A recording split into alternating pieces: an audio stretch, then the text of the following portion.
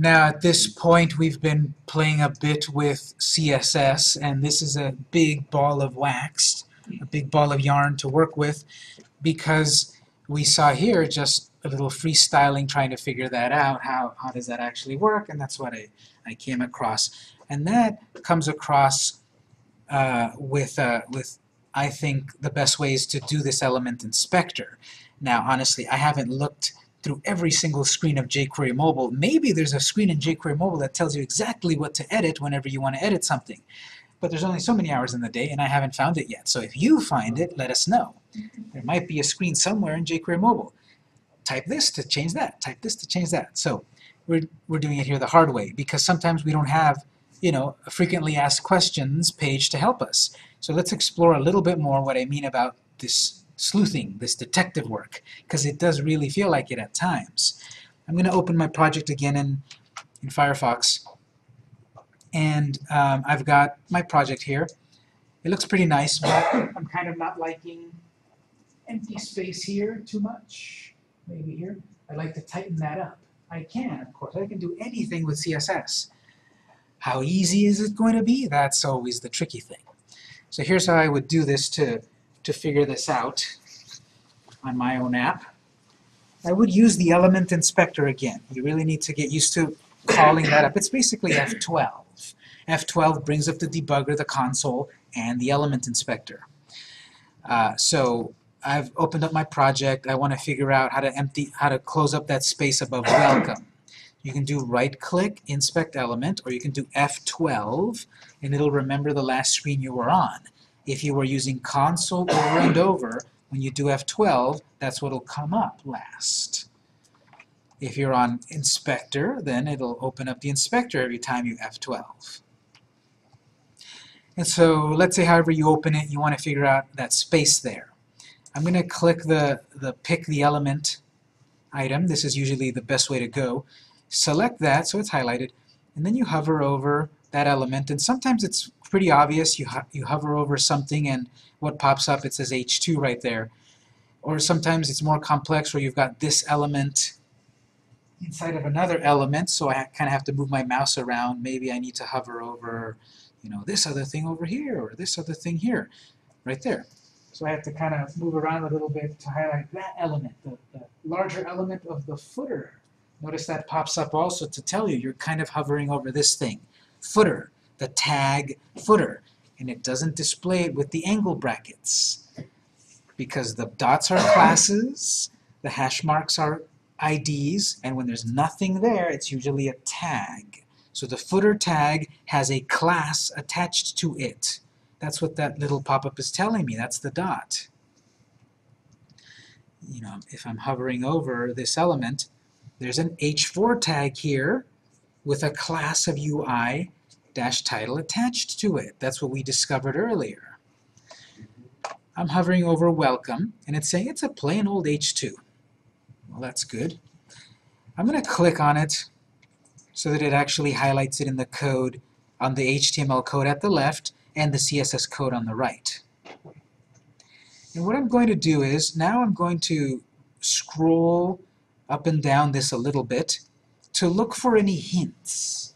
Let's say I'm trying to change the color of this. I would then scroll around here to find anything that it says color. That's color, and it could be possibly UI overlay A, UI page theme A, UI page theme A panel.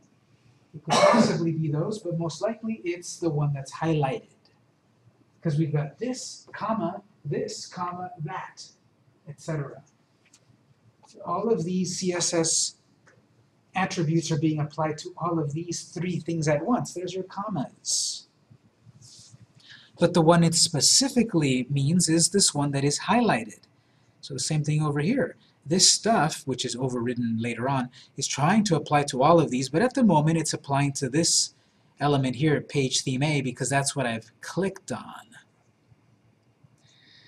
So what I'm saying is, I'm just going to browse around, see if I can find the thing that I think I want to find. So in this case, color is there, and notice if I click on that color, it gives me a bunch of colors. Oh, it's red.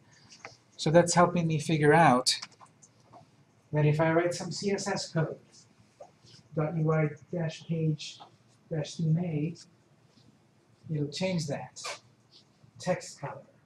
Text color. That's not what I'm going for. I'm going for the spacing. And you refresh that to reset it. To take it back, I usually just refresh the screen. I'm looking for something about maybe sizes. What are the possibilities that we've talked about previously about, you know, sizes and such? Line height, good. Anything else? Margins. Margins, good. Padding, maybe. So we have a few things, maybe even font size. We have a few things regarding size that might help us here. And that's why I'm going to browse around here. Do I see anything about padding? Do I see anything about margin? There's a line height, 1.3. The cool thing is that we can make changes here. This is real CSS. And we can make changes to the CSS and it'll apply it live. It doesn't apply it for real or permanently in any of my CSS files. This is a playground. This is a scratch pad, sandbox. To make changes here without affecting my real code to maybe figure out what's going on. So I'm just going to try this. This is line height 1.3. It didn't really say a units, but anyway, I'll try 1.2. So something is getting bigger. What about a 0.3? It's getting smaller, but it only cleaned up the space between the welcome and the picture. I want the space above welcome to be shortened up a little bit. Maybe that's not quite right, so I'm going to reset that.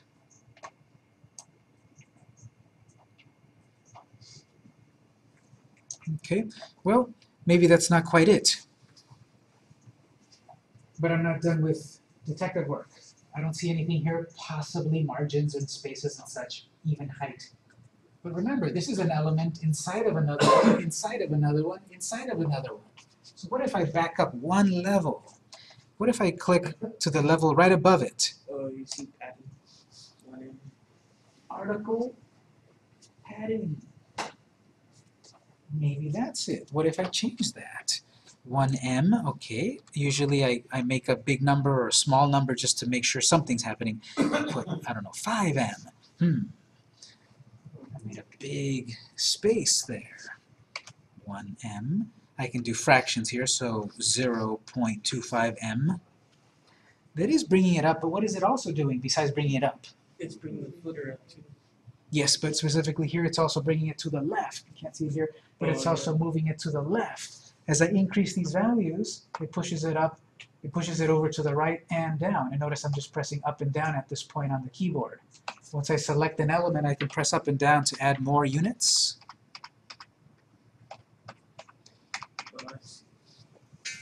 So that was on 1M. Padding is being applied. Remember we talked about the box model. What does the box model in CSS mean? There's stuff on the sides. All four sides. Top, right, bottom, left. 4 sides. There's something on all 4 sides of an element. There's an invisible box around it. We talked about the shorthand of putting one value here. Applies it to all 4 sides of the box. What if I do 1EM, space 2EM, space 3EM, space 4EM? 1 unit of space at the top, 2 on the right, 3 on the bottom, 4 on the left, clockwise. Top, right, bottom, left. At the top I've got 1, on the right I've got 2, but there's nothing really there. On the bottom I've got 3, and on the left I've got 4. Each one of these I can change independently. That one actually doesn't seem to do too much at the bottom. On the left, that definitely moves it to the left. Keyword content include picture, maybe. It could. That's why I might further explore what I'm looking for. Now what if I put smaller numbers here? I don't believe we can do -1. Negative numbers, not really. So this is what I'm saying about the complexity of this. I have to see in my element inspector here, is it this possibly? wait a minute, this is inside of that, so maybe we have to go back one level further. Section. I'm going to reset this. I'll back up to section.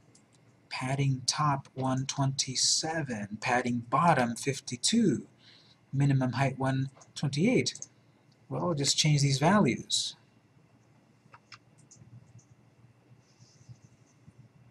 I think I got it. But it wasn't as obvious as, let me edit that element. No, I'm editing the parent of that element, actually the parent of that element, the whole section. So maybe now in retrospect it might make sense. Give a certain amount of space to every section of my app. The default was 127. What if I put, I don't know, 75? That's too small. But Page 94. 94, 100. So I'm figuring out perhaps 100 pixels at the top of that element. It seems to be section.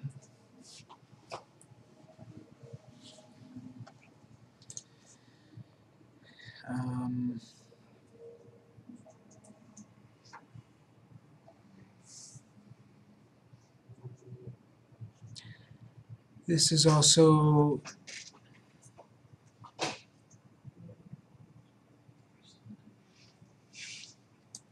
I can try a couple of ways here.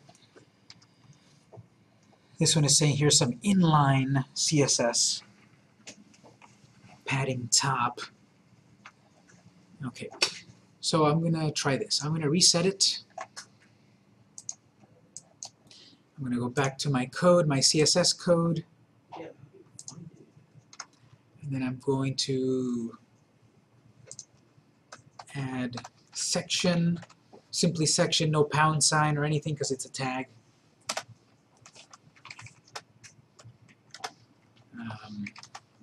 Padding dash top 100px.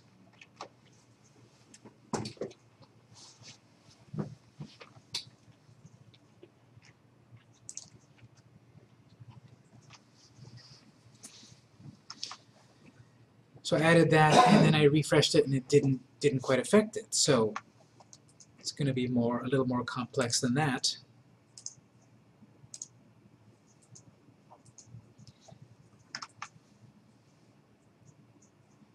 Could be section pound home, but then that will only apply to the home UI page.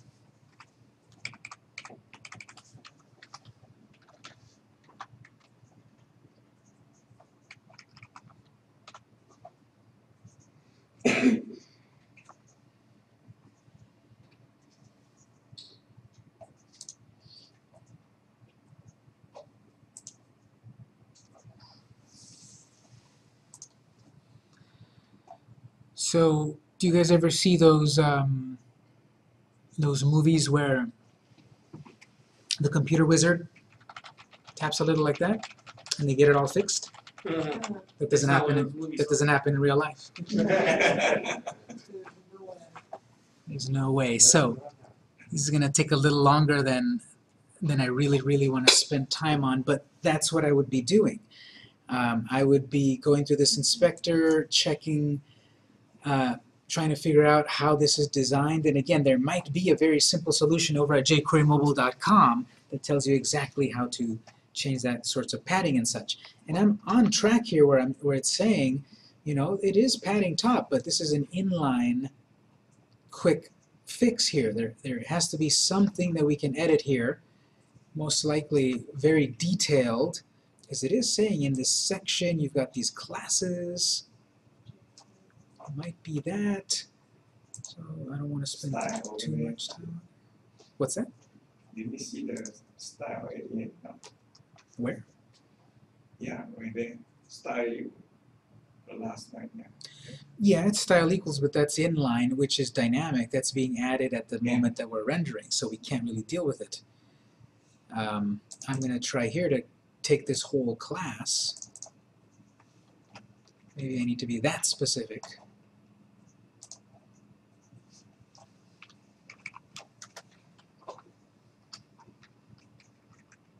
You have to not only do the top, but you have to set the bottom correct to do the right size of the block. The top and the bottom? Top and bottom at the same time, you can adjust all of them, or just sufficient to adjust the top. Yeah, It sort of seems it's just the top because there's something that says padding top of 127, and that's pretty big. And then the bottom, it's enough. To me, it seems it's enough at the bottom. I might want to tighten it up even more, and I'd have to figure out where that bottom is. So I might have to do both, but for the moment I'm just concentrating on top. Oh, how did you make it do that? How did you make it go up one by one? It seemed like you were scrolling. You highlighted a number. What you do is once you figure out what you're trying to change and you highlight the value that you're trying to change, all you then need to do is use the keyboard up and down,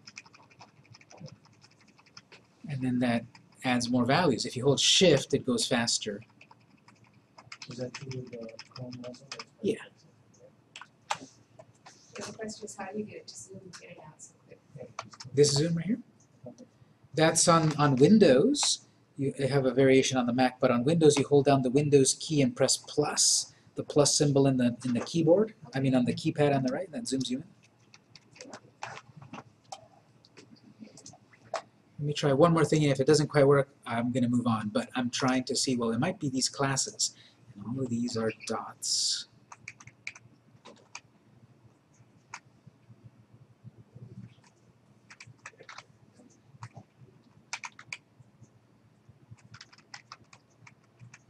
So all of these classes inside of a section.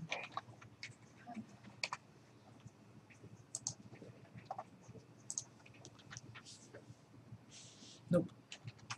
So I feel better seeing this is how you do it, because this is how I struggle, and I just thought there must be a better way.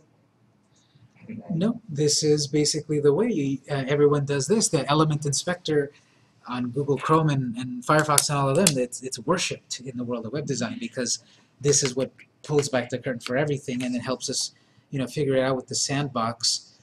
And the classic way was Firebug. So Firebug back in the day, when it was you had to get a separate little plugin to do this in Firefox. Now they've all got it built in. I don't even touch Firebug anymore. I just use the built-in one because they're all really good. They've all got them now.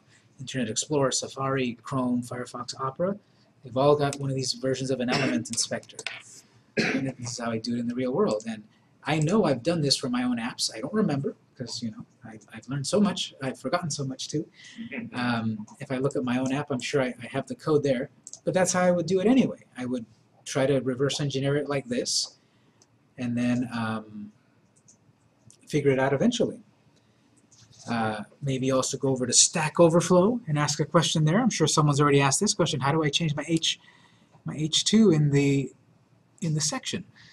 There are other tabs. They have the debugger style editor. What do they do? What do they do?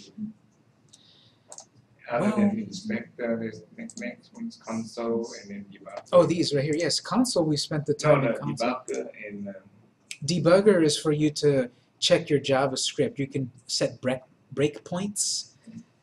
You know, set a breakpoint here so that you can check if the code works. It basically pauses your code at a certain point. how do you put it breakpoint? You just click here. You just click on the left column here. So I want to say style editor. Take any CSS. This one, I don't spend too much time on this one, so I'm not exactly sure on this one. I guess you can edit stuff directly here in CSS.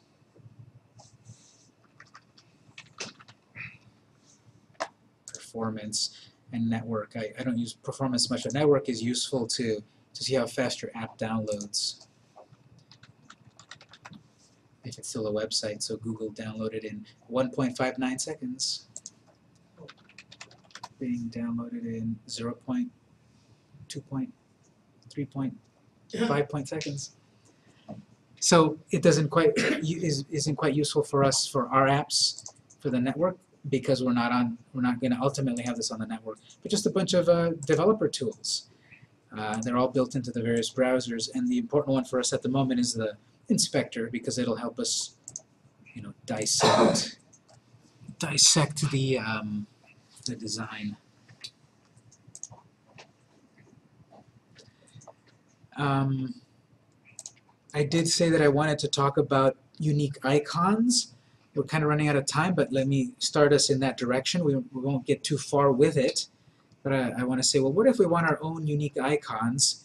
What if we want something that I designed, something that I drew? Let's go see how we would do this. Go to your web browser and let's go to jquerymobile.com. jquerymobile.com. We'll go to the demos. Latest stable demos. And then go to the icons section in the CSS framework. So here it's a list of all of our icons. We've seen that. If you go all the way down, you're going to see a section about, where did they put it? Oh, here we go. Custom icons. Icons are displayed as background image of the after pseudo element. Target the pseudo element to set a custom icon. Okay, so here's a little skull icon. You can safely use SVG icons. The framework contains SVG support test and adds classes, etc. Use this class in your CSS to provide a ping fallback. So basically, it's saying here how to do it, displaying your images as SVG or PNG. And the thing about SVGs is that not every software can create them. Pings, every software can create them. Microsoft Paint can create pings. SVGs are a little better in that they are scalable. That's what it stands for, scalable vector graphics. These are graphics that look good big and small and in between. Well, that sounds good. I want to have very high quality graphics of mine. I want to make SVGs.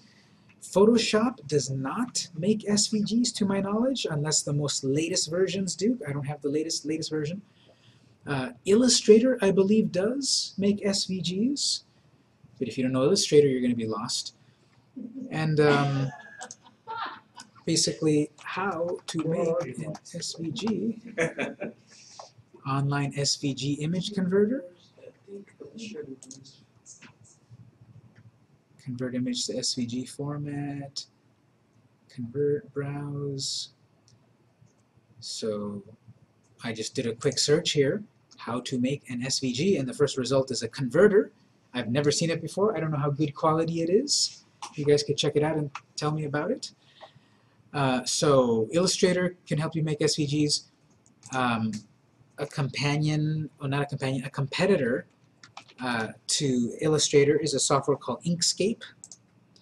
Inkscape.org. It's open source. It's like Illustrator. It's Mac, Linux, Windows. It's free. It's like Illustrator. You can make SVG graphics there. Again, but if you don't quite know Illustrator, you might not have a lot to work with here. Thank God for IMCP. Yeah, you can learn everything here. And so here's a free software, inkscape.com, and you can create your own unique graphics here too. Do you know a good one that's free, like Photoshop? Other than like GIMP? Yep, besides GIMP, there's also a very useful one. It's not as powerful as GIMP and Photoshop, but there's Pixlr. Okay, yeah, I found that one too. This is like a baby Photoshop. Pixlr.com, it's free. Pixlr Editor, the web app, you just launch it, and on any web browser, I suppose that runs Flash, you can use Pixlr and do some quick photo editing and photo creation. And there we go. So we've got even all the keyboard shortcuts. Oh, cool. It's set up like Photoshop too. Yep. I didn't open it up yet. I just downloaded it. You can do the web version, you can do the download version, there's an app also.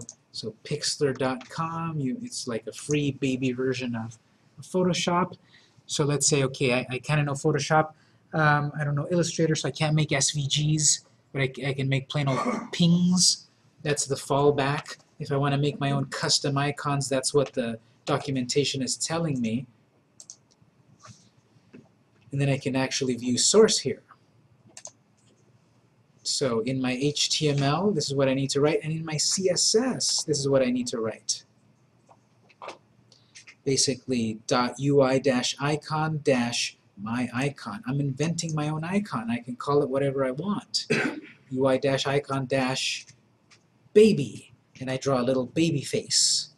And then the code is further here, at colon after background image pointed to my graphic. Set the size of my graphic to 18 pixels. So I have to write a little, it's 3 parts. I design my graphic and put it into my project. I write some CSS. The CSS accesses the graphic right there, skull. And part 3, step 3, is in the HTML. I write here basically UI-icon-my icon, whatever I called it. If I called it baby, I write UI-icon baby face. Because in my code here, I wrote the CSS code UI-icon baby face.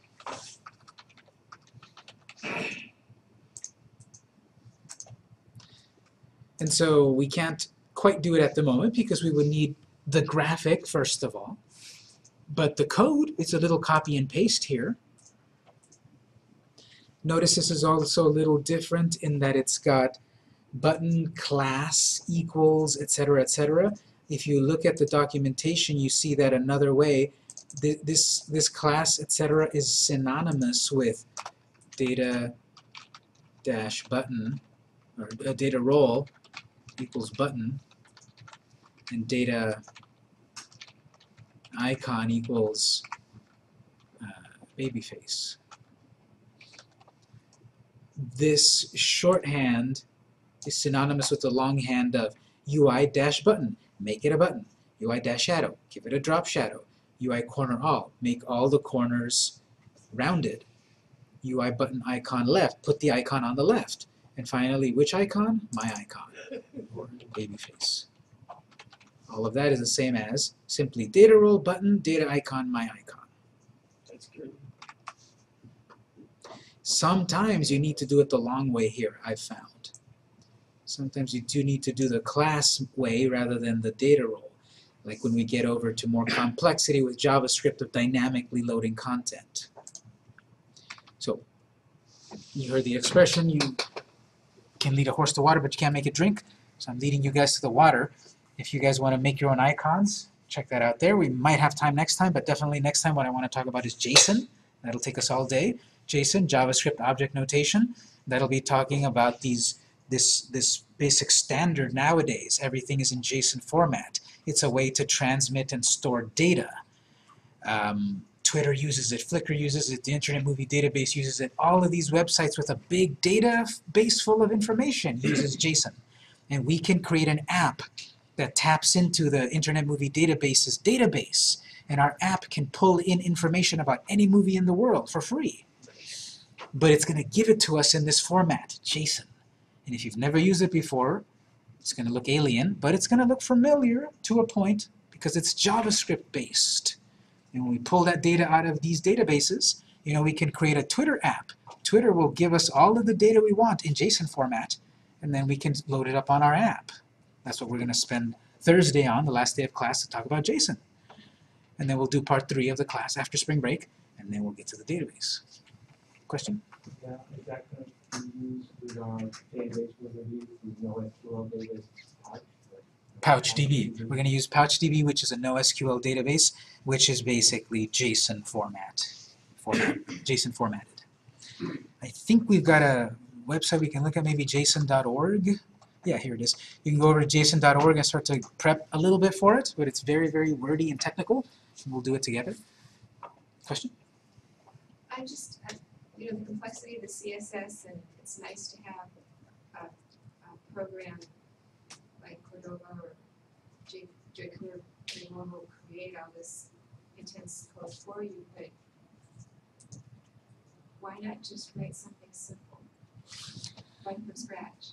Definitely, that's another possibility. You can get, bootstrap and start from scratch and make your own columns and headers and all of that, but that's what the point of jQuery Mobile is.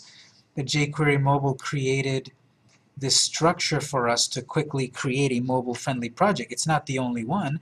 There's also Ionic and Angular and all of these ones that help us create something, modern. We could do a version of this from scratch, but you have to deal with writing all of the code to center that and to make these columns perfectly proportional and all of that. That's what this Jumpstart is, any of these frameworks to get us started. And the drawback is that someone did a lot of the hard work, and we have to then do some reverse engineering to get it to work exactly how we want. But I think the trade-off is, look at what we built this. When we did it in class, we did it in one day. We had started with a 10-line HTML file. We added jQuery Mobile and added data role page, and we've got a brand new page of design. And we reverse engineer it a bit, and sometimes it's easier than other times. And you saw myself, I would have loved to have answered that issue there. I'll figure it out eventually. But the trade-offs, I think, are not so bad. So that's what we're going to look at next time. I'll put my code in the network folder. Remember, check out the videos. Everything that we've done is online. If you haven't requested those videos, send me an email, and I'll send you a link to all the videos. Any final general questions? What you will cover Android 3? Say that again? What will you cover for the Android 3 classes? Yeah, it's simply called Android App Development in HTML Part 3. There is a Roman numeral 3 in the class, in the catalog. But, same bat time, same bat channel. Just come back in 2 weeks, and we'll be here. Same Batman, yes. So, that's it for the moment. Make sure to sign in if you came a little bit late. Don't forget your beverages. I'll put my stuff in the network folder and then have a little lab time. So we'll do it again next time.